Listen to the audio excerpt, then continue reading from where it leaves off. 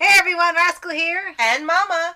Welcome to our special and General Phoenix here. And welcome to our special edition Comic-Con podcast. Yes, and so today we are discussing some of the panels we saw today for San Diego's at-home Comic-Con. And our special guest is the illustrious Phoenix Rising General Phoenix.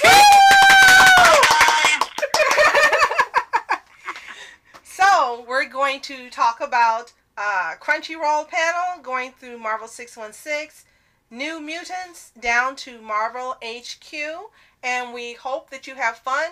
If you did get a chance to see it, make sure you let us know what you think in the comments below. But before we get started, be sure to like, subscribe, and click the notification bell to get updates in future podcasts and World of Paws videos. And visit General Phoenix channel. Yes, on here and Twitter. So, Phoenix, thank you for joining us today. It's awesome that you joined us. Yeah, it's a very pleasure to join you guys for your podcast on San Diego Comic-Con at home. Yes. Yes. So we're going to get started with the Crunchyroll. Crunchyroll, are we going to eat now? We went to eat. The Crunchyroll panel. It better be crunchy if I'm going to eat it. And we got to be introduced to some Crunchyroll original programming. So, Phoenix, you start us off. What did you think of what they had to offer today on that panel? Honestly, I think it was pretty awesome, and they did show really good stuff for that. I mean, yes. So far, we did get to see lots of anime. Well, kinda. Yeah. Well, some originals that were mentioned were The Time I Was Reincarnated as a Slime, with a... Oh, I want to see. With a dog and a cat. Everything is fun. Definitely want to see that. Food Wars Season 5. The Hidden Dungeon. Only I can enter. I don't want to do that. Oh, I don't know what that is. Monster Girl Doctor, which was totally different than we expected. Yeah. Definitely. But they looked fun. Right. And we kind of expected a little bit of a different thing because when they had the opening and closing to the panel, they had a sort of collage of these different anime like Dr. Stone and stuff.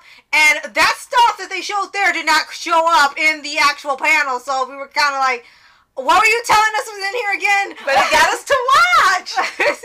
So what were you expecting? What were you expecting, Phoenix, from this panel that you did not get? Well, I was expecting for more of Bleach, Thousand Year Blood War arc coming soon next year. Along with, and more of, the final episodes of One Piece. Yes. Yeah, I'm expecting those too. After seeing the announcements. Definitely. And we were expecting to see some news about My Hero Academia, about like season 5 and stuff, since season 4 is coming out, and we got Heroes Rising coming out on DVD. So it looks like it was more of an opportunity to showcase their own shows and their own talent. The information I do like that we got is learning that they have a manga app, and they also had Card Captor Sakura coming out on that. So it'd be interesting, to get the app online, because they're on my phone, and read some of the mangas that's exclusive to Crunchyroll. So that was good. And I have to say that both of the presenters were very high energy. They made it a lot of fun, and it was very exciting, even though it was just the two of them there, and they were switching off one to the other.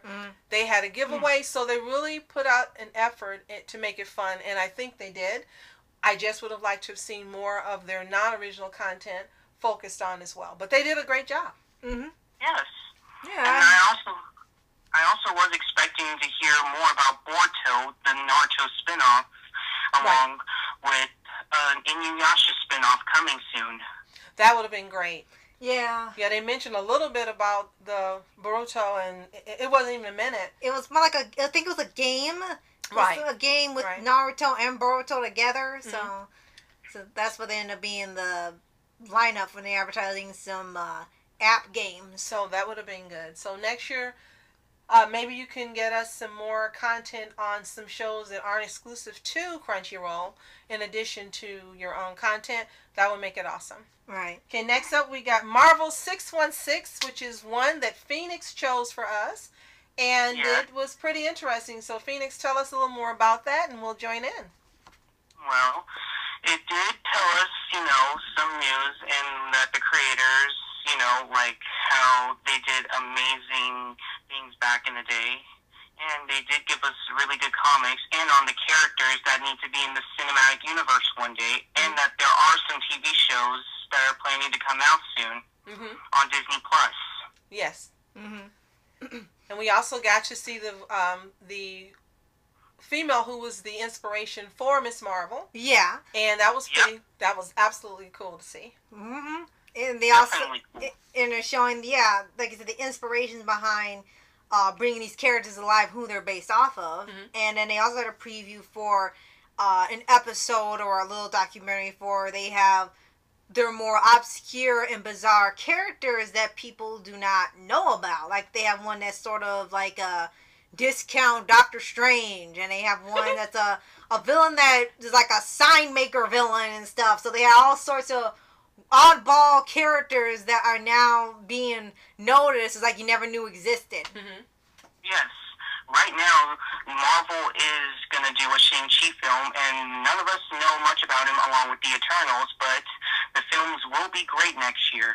Yes, absolutely. I think both of them are just going to be really, just really epic films for this universe. Looking forward to it. So, Phoenix, tell us, what did you get you were looking for, and what did you not get you were expecting to see? Well, I did get some news about the Illuminati coming soon to the Marvel Cinematic Universe. Cool. Oh, okay. That should be interesting. Can't wait to see what that's about. Yeah. Yes. And that the Fantastic Four and the X-Men will join the MCU soon.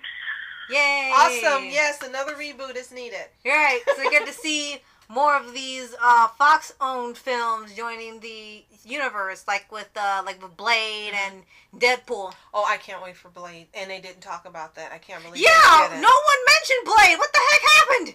Yeah. What the heck? Yeah. So I wish they had mentioned Blade, and I also wish there had been some appearances by some voice actors or some live action movie stars, you know what I'm trying to say. Yeah, not the Beverly Hillbillies. Yeah. And I wish we had seen some stars. I really wanted to see that. Yeah. And they were missing. I wanted to see Brie Larson so bad and talk news about Captain Marvel 2 and Tom Holland on Spider-Man 3. Definitely. Yes. Even if it had been like a clip, like maybe 30 seconds, they could have had maybe 30 seconds of each person. I would have been happy with that because at least they would have made an appearance. Even if it had been pre-recorded and it had been made specifically for the Comic-Con, that would have been great. But there was nobody. Yeah, it was just like, what? These movies do not exist right now. It's just this stuff we're gonna have on Disney Plus, which could be very entertaining. But you're really there. The main thing you're really there for is the MCU movies. Right. So to go to a Marvel MCU panel and not talk about the MCU seems counterproductive. Like you're working backwards.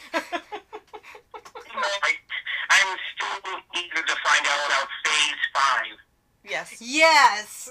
Because there's like so many movies and shows and stuff they announced they're all coming together and like new characters, and then you're really not hearing much about them. Like after the announcement, they just stopped talking about it altogether. Right.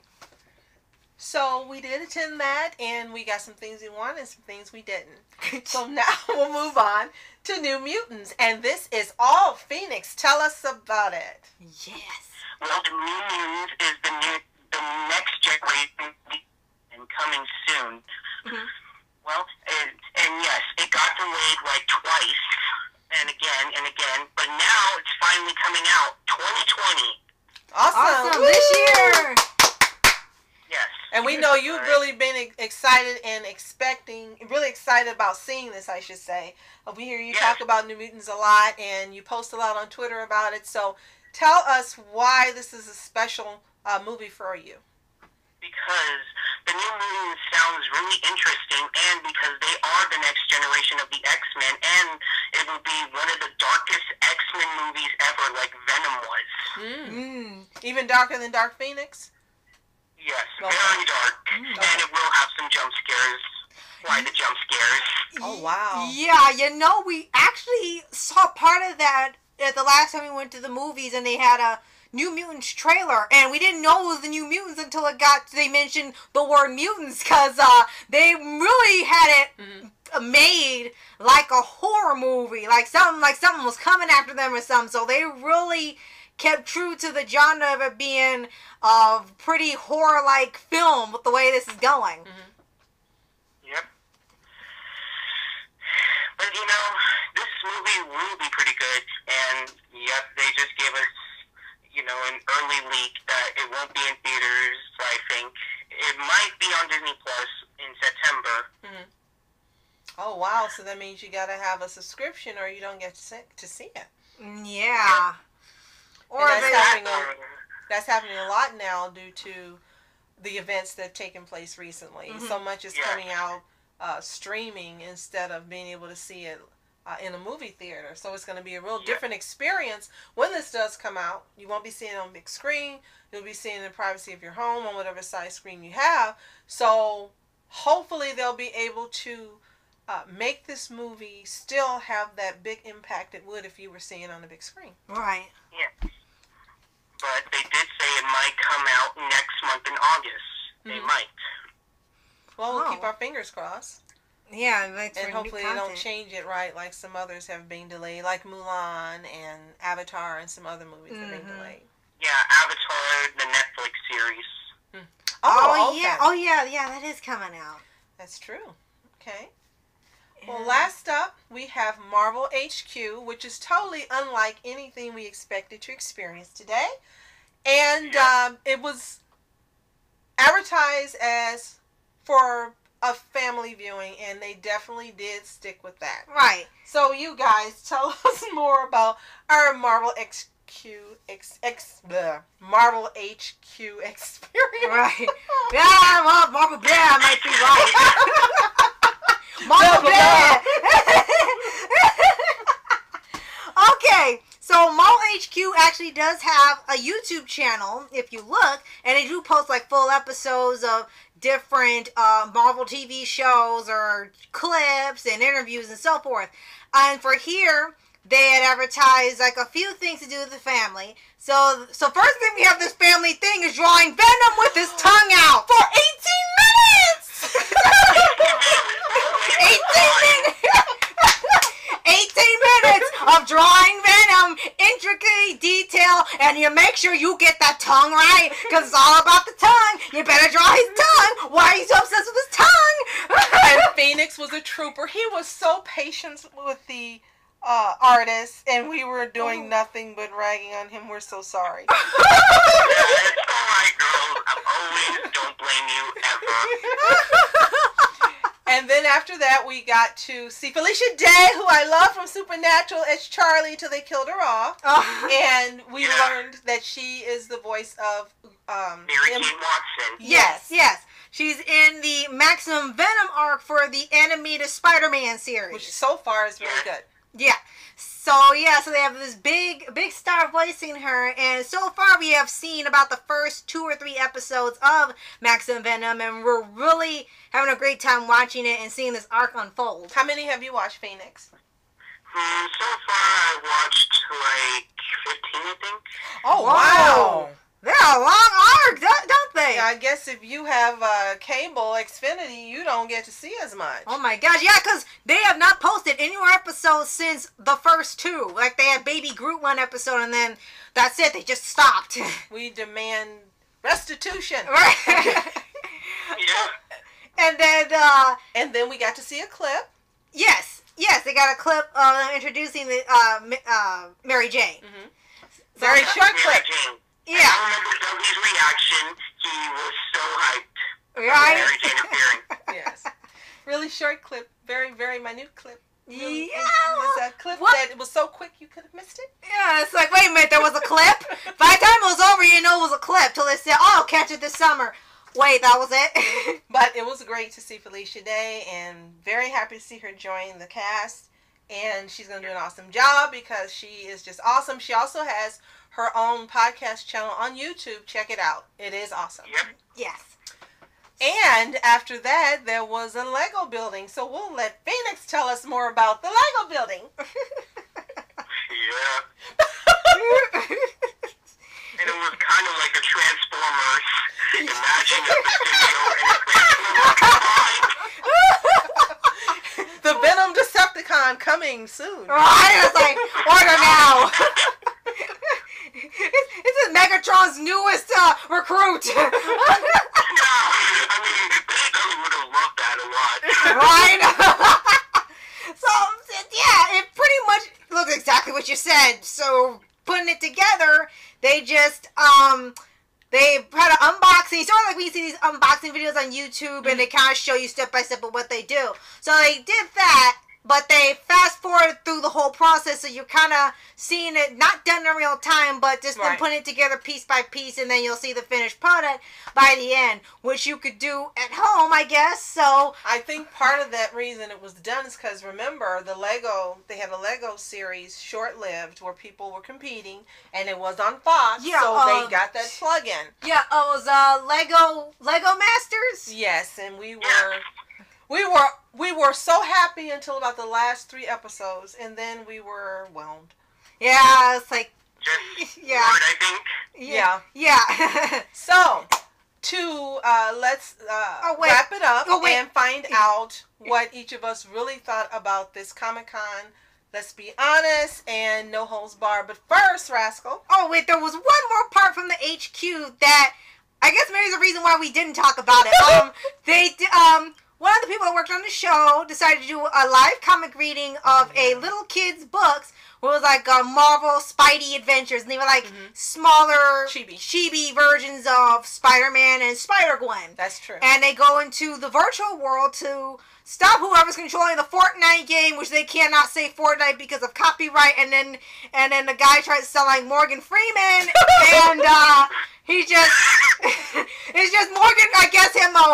It's just okay. Here's what it's called. Man, it was Renta Morgan. Right. Renta Morgan Freeman.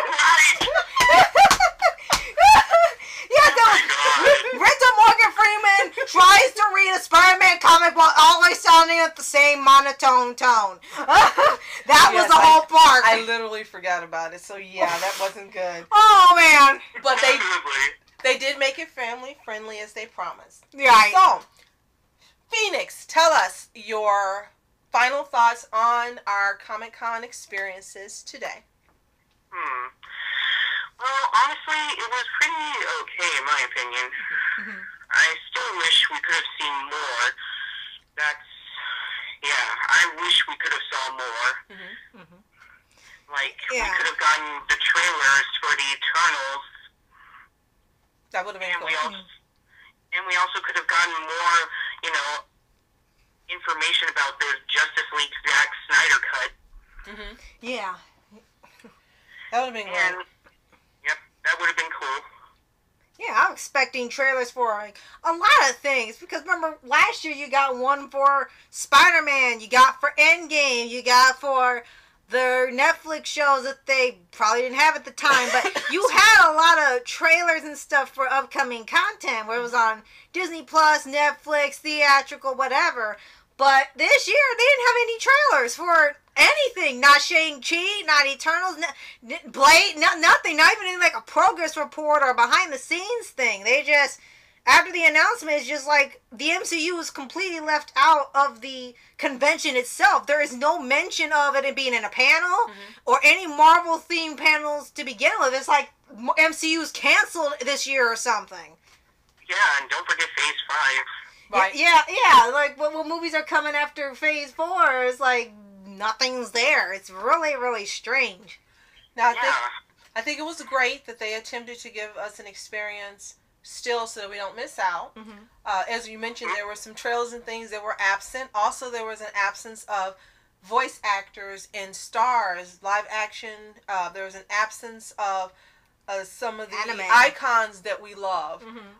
And that really made the experience very different from those of us who've never been to a live action Comic-Con.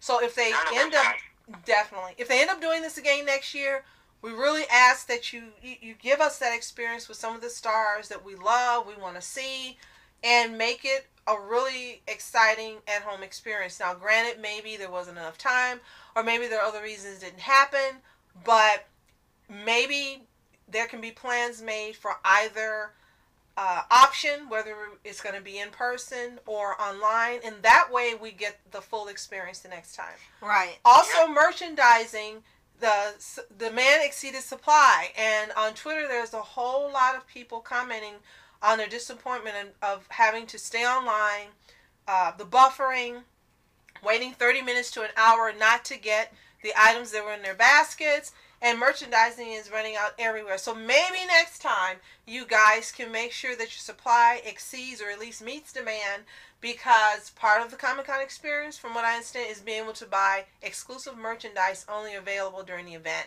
And with so many people not being able to get it, well, that leaves a not so positive impression for a whole lot of people that were trying to purchase. Right.